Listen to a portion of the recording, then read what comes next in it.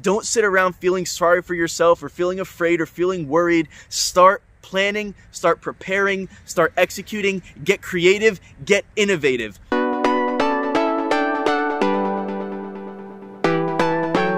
Hey guys, what's going on? Thanks so much for clicking to watch this video. It really means the world to me.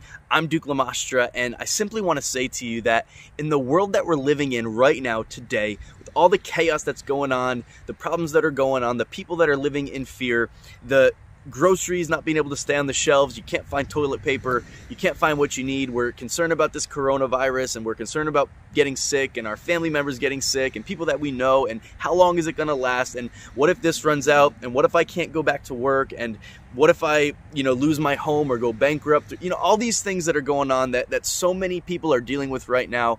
And I understand that those are real concerns, and I'm not belittling any of it, so please don't get that idea.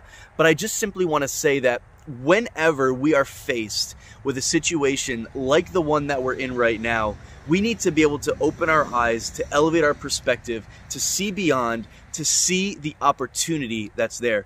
And before you get ahead of me, I'm not talking about taking advantage of people. I'm not talking about leveraging a situation in a skeevy kind of a way.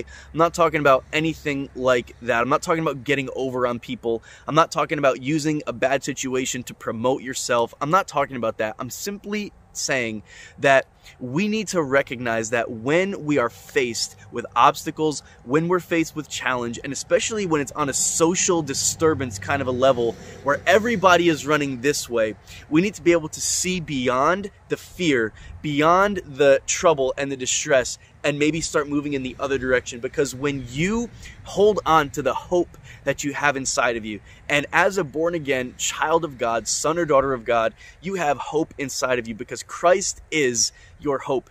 And so many people around you do not have that hope that you know. That hope is real, that hope belongs to you, but you have an opportunity to share the hope that is inside of you with the world around you. And when you can find creative ways to serve people, and whether this is ministry, whether this is one-on-one with people, or whether this is a business idea or whatever, I'm telling you, whatever you have in your heart, there is so much opportunity right now to take it and to execute on the plans and the promises of God.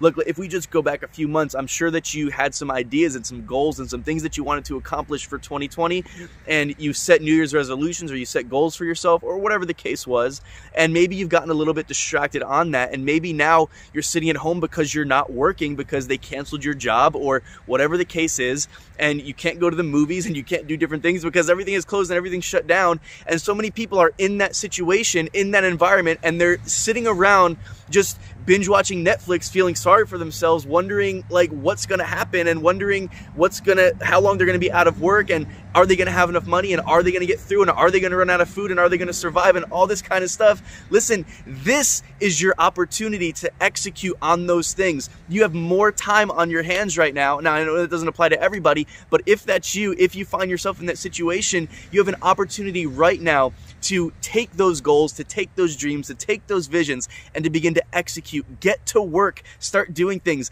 Don't sit around feeling sorry for yourself or feeling afraid or feeling worried. Start planning, start preparing, start executing, get creative, get innovative. That's a good word. It's time to innovate.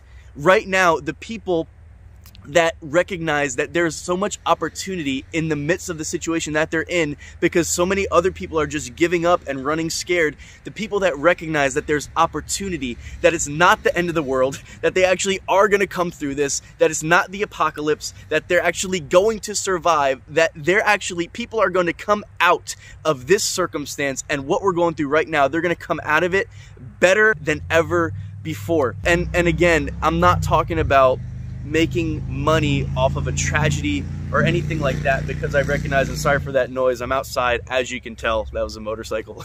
But I'm not talking about anything like that. I'm simply talking about you recognizing the opportunity that's in front of you. Let creativity flow, let innovation flow. Get serious about hearing from God in this season, asking questions like, okay, God, what can I do with this free time? Or, okay, God, what steps can I take toward that dream? What steps can I take toward that vision? What can I do? Like maybe you're a business owner, a small business owner, or you have a service industry where you're self-employed or something like that. And it's kind of up to you in this season whether or not you work or not. That's the situation that I'm in.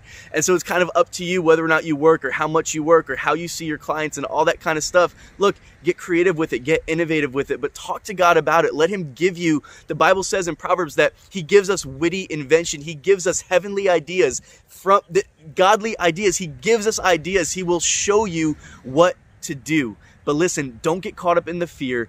Don't get caught up in the confusion. Don't sit around feeling sorry for yourself.